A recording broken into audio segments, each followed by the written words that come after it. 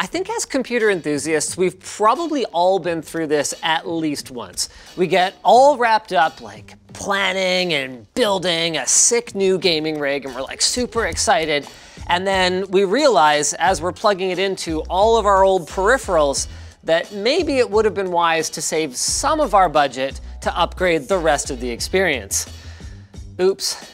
So today's video is gonna be something a little special. We are going to be attempting to take this broken monitor, which we got on eBay, I guess? Yeah, eBay. For $120 and make it a fully functional Aorus AD27QD, which is a $600 US monitor new, with this replacement panel that we also got on eBay. Oh, that one was AliExpress. Oh. What would you say our success chances are today?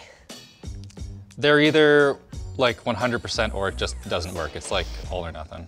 Speaking of all or nothing, check out Glasswire at the link in the video description. Glasswire allows you to instantly see your current and past network activity, detect malware, and block badly behaving apps on your PC or Android device. Use offer code Linus to get 25% off Glasswire. Again, that's linked below.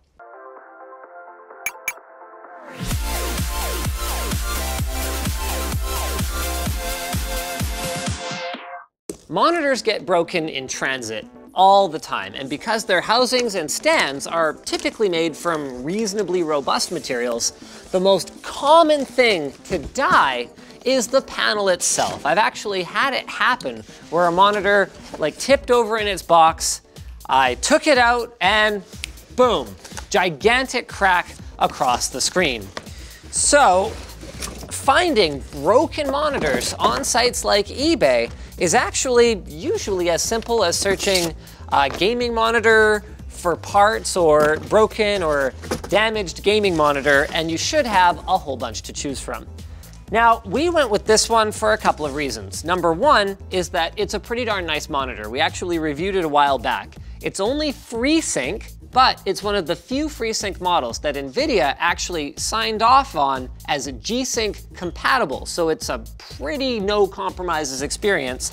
And it's got a bunch of great features. 2560 by 1440 resolution, HDR support, 1 millisecond response time. What else has it got? IPS panel. It's a pretty sick monitor, especially for 120 bucks. Now, should we fire this thing up and see what happens? Sure. I can't think of any reason not to. Might as well just make sure that it is actually broken. Maybe we got a working monitor for 120 bucks. So once you find a broken monitor that you like on eBay, I'd recommend finding that you can actually get the panel that you want before pulling the plug, obviously. So go on something like Panel Look and search your monitor model number, and then you'll be able to find the panel number, which you can then put into AliExpress or somewhere similar, and find out how expensive that's going to be to get it shipped to you. I'd recommend getting something from Acer, Asus, or LG. They seem to be the easiest ones to get panels for. Samsung, I just had no luck for at all. Same with Alienware. How lucky are you feeling today? In this situation, like 0. Is this powered on? Seems to be powered on. It's detected. So, and it's cracked. Yep. That's definitely broken. That's a cracking. Oop. Actually, since we have it here, sanity check. Nope, the stand seems to be just fine. No, this is actually like a super decent monitor. So it's been a while, but I think with these no bezel ones, you kind of have to pry this up, is that right? Do you know how to disassemble this? No, I couldn't find anything on disassembly. It is pretty new. The good news is we don't really have to worry about being careful with it. Yeah. Oh, I'm making progress. You want a real man screwdriver? Nope. I don't think that suction cup's gonna help. Oh, here we go. That sounded like a couple clips broke, but this is better broken than engaged. Hey! It's really in there. Maybe it doesn't need to come out. Well, like when we're done, if you're able to use the menu, that would be pretty great. I think they're just really, really big clips. Hey, nice. Now it's coming out. Trust us, we're professionals. We've got some attachment doodads here. What are they called again? Chummies? Yeah. No, I'd give that a solid like C+ for cable routing. So now things should get a little bit simpler. We've just got a handful of screws to remove. I mean, is this the point where we should pop out our replacement panel and see if it even physically looks like it might go in here? Yeah. Okay. I think I get more concerned than you because I'm typically the one paying for them. Well, like, the idea of this was that in the end, I just want to buy it. Because I'm really? cheap, so. Oh, so we're building your monitor right now. Basically, yes. Oh, wow, how'd you pull that scam off? That was literally like the entire idea for the video. I was just like, I'm too cheap to buy a monitor. So this looks really close. Yeah, that looks right. So this one, guys, we're only laying it down like this because it does have a protective covering on it. But this little piece of the housing here looks identical. This PCB looks the same. All these mounting points look the same. I'm not saying that makes this a guarantee. I'm just saying that makes our chances a lot better than if they weren't the same. Okay, so as long as this is functional, this should work. Now, some of this stuff, we don't even have to detach necessarily. Actually, how is that even attached? It's just taped on, that's pretty typical. Oh, okay. Yeah, I know, right? Really? I know, because it has like mounting holes on it. No, I've seen this before, I swear. Huh. In doing the research for this, I was actually shocked at how simple it is to just make your own monitor. Maybe that's the next stage. Yeah. Try to salvage this tape if you can, because there's no real reason not to reuse it. Oh, boop. Okay. That's the part where if I accidentally bridge some of these contacts, because I'm sure there's some pretty decent sized capacitors on the other side, I could die. That's fun. Okay, you were paying attention to where this was routed, right? Yeah, it goes down to here. So this right here is the cable that carries the data from the display controller and scaler, this unit here, to the panel itself. So we don't want to bung this up. That's presumably kind of hard to find a replacement for. Oh, yeah. So there's pretty much no point removing this tape from the plastic frame because we just want to slide our new panel right in and then lay the tape back down, pretty much. Yeah. Remember that LGA 3647 motherboard you broke? Oh, yeah, that was rough. Actually, that wasn't rough. I had one to us like the next day. That doesn't make it good. So that's it. The training wheels are off. There's no protector on the panel now. Yep. All right. That was relatively simple. I kind of wish we'd taken a picture before we took everything apart, but honestly, it should be fine. Okay, so that seems to be cable routed. Yeah. This one I think goes in here. Yeah, get that lined up just right so that we can tape it on. There's like a ridge here. Oh, yes. See that, how it kind of settles in there?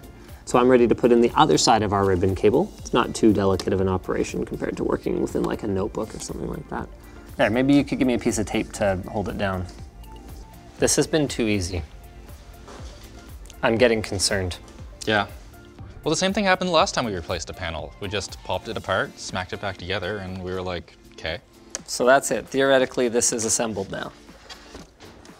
Should we test it before we bother putting it totally back together? I was about to ask you the same thing. I kind of like the drama better if we reassemble the entire thing. Okay, want to line me up here? Oh, hold on, I got a few cables to put in.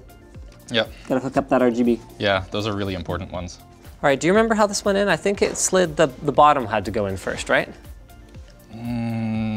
Yes. Okay. There we go. Come on. Oh, there we go. See how many of these clips we didn't break? Actually, there's not that many clips broken. What are you even talking about? This is on here perfectly fine. Yeah, it's pretty good. No one's gonna be able to tell. All right, here, I might as well plug this in here since you're holding it. No, no. Hey. Is the panel on? Yeah, it was briefly. Can we put it on the stand? Yeah. It's just like kind of difficult. There you go. Okay, so far, the RGB is working both on the back of the monitor and on the stand. That's a good sign. I don't know that this has DisplayPort 1.4, so it probably won't be able to do the full thing, but... That's fine. We can go get a gaming rig to test it properly if it actually works. How do I even display on this? There we go. See, theoretically it's on. Uh-oh. Oh. Could it be that there's more wrong with it than we thought? Oops, I think I just turned it off. I mean, that's the thing about a broken product, is it could be broken in more than one way. Do you know that your mini DP works? It's worked in the past. Let's get something else. What pump is this? Oh, that's Corsair's new one. Oh, cool. Yeah, it's their Hydro X one. It's actually made of like clear nylon. So it's like super like durable and won't stain and stuff or something. Oh, cool. I gotta tell you, I'm having doubts. So I guess this is the moment where you find out if I get a monitor or if you get a monitor. Yes! Yes! Just like that. Okay, we need a keyboard and mouse then. So does this thing work? It'd be pretty unfortunate just to have like a crosshair. Oh, nice. Dashboard. One potential snag right now is we can see it's clearly running at 60 Hertz. So we don't know if that's because it can't run it more. Yes! Yeah, I would wait until I actually see it running. Yay! Not too shabby. Huh. All right, let's grab Dead Pixel Buddy. Yeah, this is kind of like the second moment of truth right here. So the thing is, guys, just because you got a compatible panel doesn't necessarily mean that it's an A panel. Maybe you got not an A panel. Oh, okay. No, that one was fine. Just a piece of dust. Okay, black looks good. So we want to turn it green so we can look for something like a red pixel that's standing out to us. Looks good. Mm-hmm. I don't see any blue pixels standing out, no dead ones. Oh. Oh, what's that? I think that might be a dead red pixel.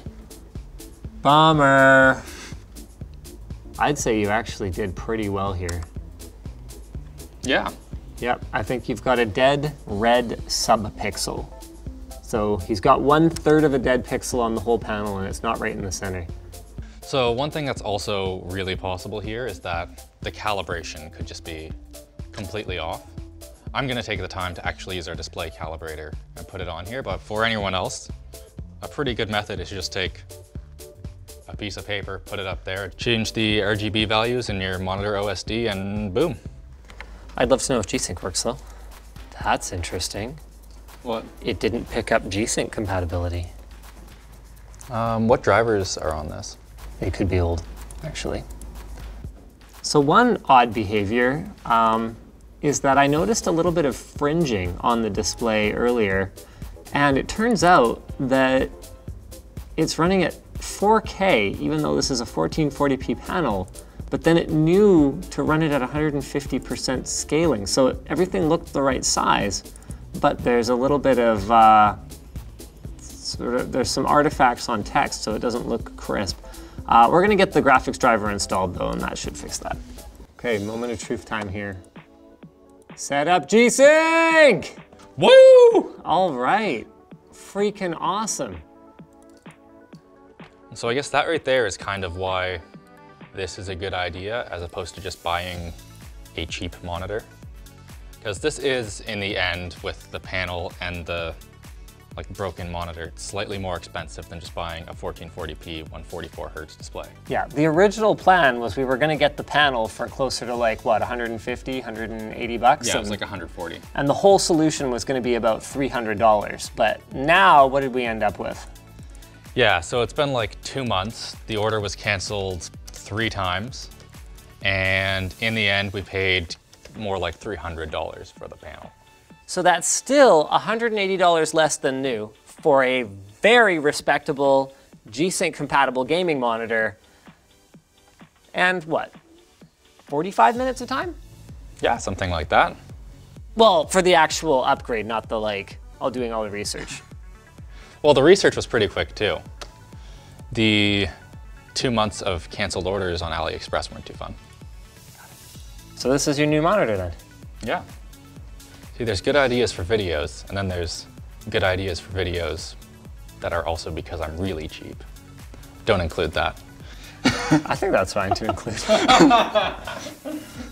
That looks good. Not bad. Not bad at all. I need a better gun. Blah, blah, blah, blah. Do they have headshots? I think on those, if you get them like when their mouths open, it's extra damage. Ah, okay. This is awesome. You should try it. All right. Speaking of awesome and things you should try, FreshBooks. FreshBooks is the small business accounting solution built for how you want to work. So whether you're a freelancer or a small business owner, it's a simple way to be more productive, more organized, and to get paid faster. With FreshBooks, you can create and send professional-looking invoices in less than 30 seconds. You can set up online payments to get paid up to 4 days faster. You can see when your client has seen your invoice to put an end to the guessing games, and you can take the whole experience with you on the go with their fully featured apps for iOS and Android. So check it out at freshbooks.com/techtips and make sure you enter Linus Tech Tips in the How Did You Hear About Us section. So thanks for watching, guys. If you disliked this video, you can hit that button, but if you liked it, hit like, get subscribed, or maybe consider checking out where to buy the stuff we featured at the link in the video description. Also down there is our merch store, which has cool shirts like the one I'm wearing. This is our Elemental shirt. And oh yeah, also this hoodie. And our community forum, which you should totally join.